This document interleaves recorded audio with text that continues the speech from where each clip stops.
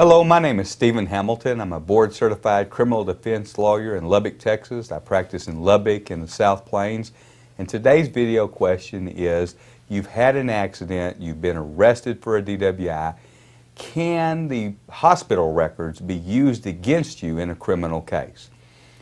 If this has happened to you and you went to the hospital for treatment, whether it was you were there just shortly and then released to the police, or maybe you had an accident and you stayed there for a day or two, there are going to be hospital records. And most importantly, what should be of concern to you is the hospital is almost always going to run a series of labs to see if you have any alcohol in your system.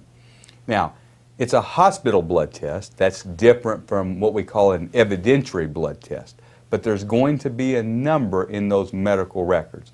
And so the first thing that the district attorney is going to try to do is obtain those medical records to use against you in the criminal case. There are some issues of privacy, but most of the law says that the criminal case, the criminal investigation, can get around that. And so there are a few things that we can do to try to prevent them from using the hospital records. If you call me, come in and sit down with me, I'll walk you through those things. The other issue dealing with hospital blood tests is they're not as reliable as what we call an evidentiary blood test. Think about it. Does the hospital really care what your true and accurate blood alcohol concentration is? No. What they're using it for is a screening device. Do you have alcohol in your system? Because if you do, based upon this injury, we can't treat you with this drug, we need to treat you with this other type of drug. The effects of one drug with alcohol. That's really what they're looking at. I call it a dipstick test, a quick and dirty mechanism. That's why it's not as reliable as an evidentiary blood test. And so we want to look at those issues. We want to find out who took your blood, whether or not you had certain IVs before the blood was taken at the hospital, because that can affect your blood test result number.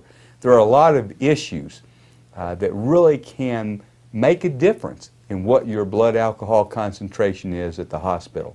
The bottom line is we need to put the hospital on notice quickly that we're going to object to your records being turned over in a criminal case. If you have questions about an accident and a blood test that they did at the hospital being used against you in a DWI, call me.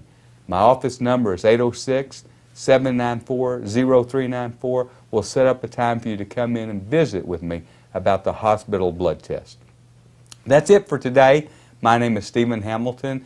Thank you for watching, and I hope you have a great rest of the day.